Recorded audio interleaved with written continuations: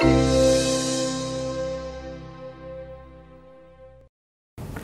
good morning guys. Hope you had a great weekend. Today is the first day of fall, but it certainly doesn't feel like it. Temperatures outside already approaching 70 degrees, and with a dew point at 63, it feels quite muggy outside.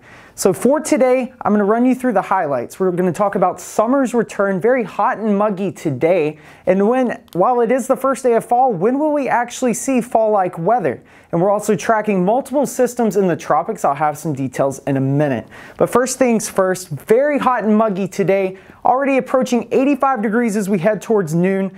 89 degrees by 3 p.m., approaching that high of around 90 degrees as we head towards 4 p.m., and with a heat index approaching 95 degrees. It's going to be quite uncomfortable today. Eventually cooling things off to around 86 by 6 p.m. as we're tracking a front, which will produce some more cloud cover as we head towards the overnight hours. But looking across the metro today, you can see 90 degrees across majority of the area with some cooler temperatures including 89 in Mount Pleasant and Clover, and much cooler over towards Cherryville as we head towards the afternoon.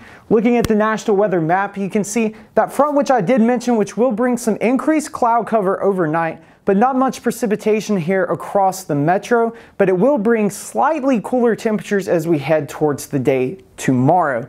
Now we've been locked into this pattern for quite some time. Very warm, hot, and muggy conditions across the east as this ridge builds, and then we have a cool and wet stormy pattern across the west, which is bringing some monsoon conditions across Arizona. This pattern has been quite across the area for quite some time, but as we make this transition from summer to fall, we will start to see more stormy and cooler temperatures as we head towards mid-October, but unfortunately the hot and muggy conditions are going to stay until around mid-October.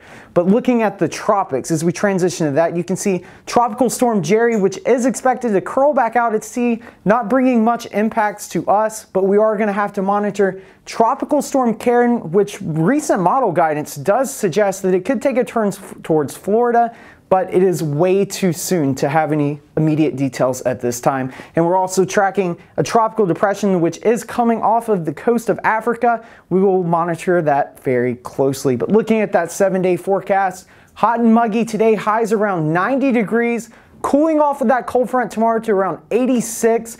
But as you can see, very hot and muggy as we head towards Thursday, likely surpassing a record of 94 degrees, and then slightly cooler temperatures as we head towards the weekend, but the hot and muggy summer conditions stay. I hope you guys have a great day. I'm UNCC meteorologist Holden LeCroy.